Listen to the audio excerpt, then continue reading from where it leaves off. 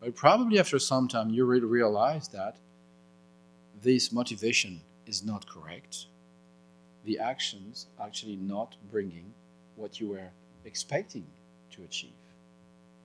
Because when you are working for your own benefit in a very selfish way, this is a hard one. Egos, I won't make it.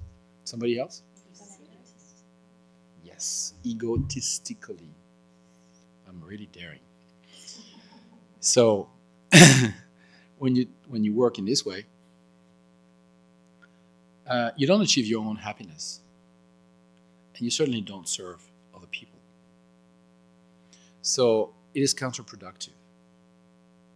If you think you can achieve happiness by stepping on other people's head, you're wrong. And just think about that. How many times have you tried to do that in the past? And try to remember the result of that.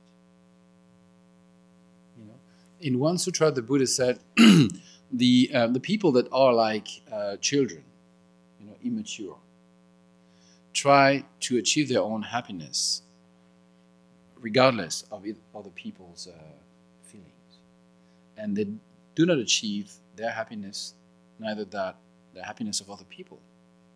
Wise people put aside this obsession of being me first, my security, my satisfaction, and try to work for common benefit, global benefit.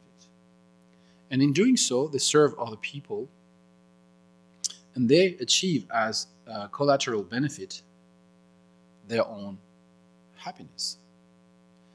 And he was always using the same old story, and well, probably you don't know it, so that would be the first time. Anyway, many other times I'll tell you this story. I heard it about like 5,000 times. Of two persons who decide the same day to plant a tree. So they dig a hole, they prepare the soil, put the water, plant the tree, same action, same work, same tool, let's say. But one is planting the tree in his garden, and the other one is planting the tree in a communal garden. One has the intention to have fruit for himself or herself, and the other one is planting a tree so that everybody can enjoy fruits when they will be on the tree. And because the motivation is very different, though the actions are the same, the result will be very different. And as the days go on, then one is getting more and more tense because he's afraid that somebody might break in his garden and steal his fruits. And the other one is more and more relaxed and is just enjoying the growth of the tree and the flowers and the leaves and the fruits. And when comes the time where the fruits are ready, one is afraid that people will take them.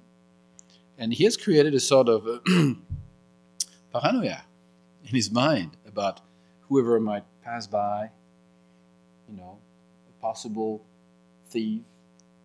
And everybody hates this person. And the other one is just inviting everybody, just pass by and just pick up some fruits and bring some home, give it to your family, and please enjoy it. I'm so happy. So everybody likes this person. And he feels more and more relaxed. He gets fruits for himself. When you have fruit on a tree, you have more than what you need. So he has what he needs, and also he serves other people, and everybody's happy. So the action in the beginning was the same, digging a hole, planting a tree. The result is completely, radically different because the motivation was different. So that's where this mind should be the leader and body and speech will follow is so important. Buddhism considers mindfulness as a vital quality. If you don't have mindfulness, your life is just going to follow the stream of your tendencies and habits and so on. There'll be no control whatsoever. There's no pilot in the plane. And if we are not mindful, we cannot decide. So we are not free. Freedom is about choice, right? You have two options, you can decide. You can decide to take the wrong option, but at least you were free to decide, and then you said, I want this. And then when you realize that was not the good choice, then you say, I was wrong, and I will change. And this is a form of freedom. You're free to make mistakes, and free to learn from it, and free to change. But when you don't decide, you're not free. When you're sitting on the back seat and say, anybody can drive. And who is driving in this case? Your habits, your emotional reactions are just pushing you here and there. There's no coherences, there's no logic in your actions. And you say things, you do things, and people say, this guy is really crazy.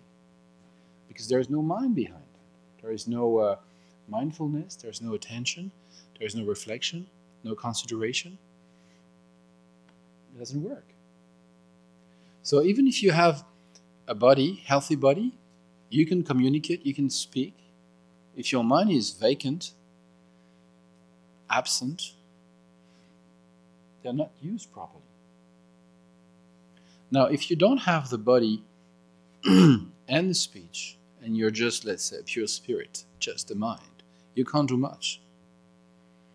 Because this body, this human life, is our workshop.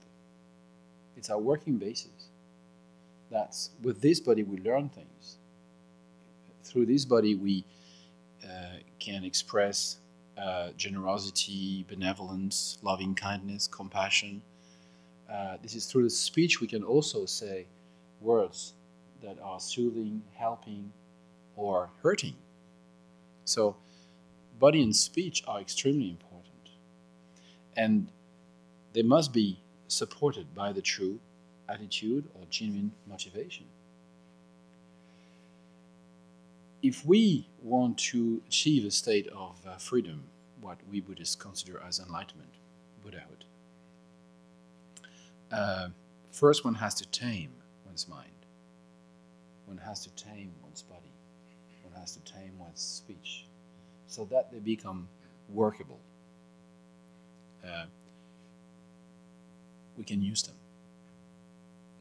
And then we can decide to give a certain orientation to our mind, a certain objective we want to achieve, and then we're going to act through our body and with our communication in a coherent way. So these three working together. How are they connected? Body and mind are of a very different nature. Body is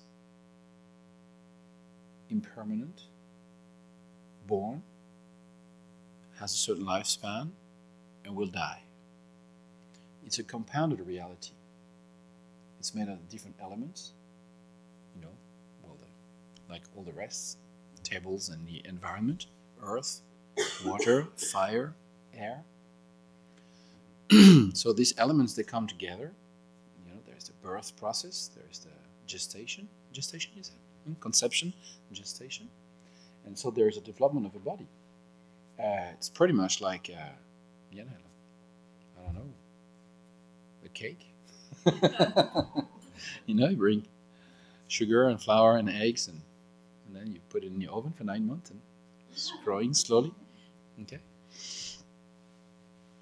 And the mind is, and the body is very limited. We are limited by time and space. We are within time and space frame. We cannot go in the past. Here, we are here. Okay, we cannot go in the past physically. We cannot go in the future physically. We cannot move or be at several places at the same time.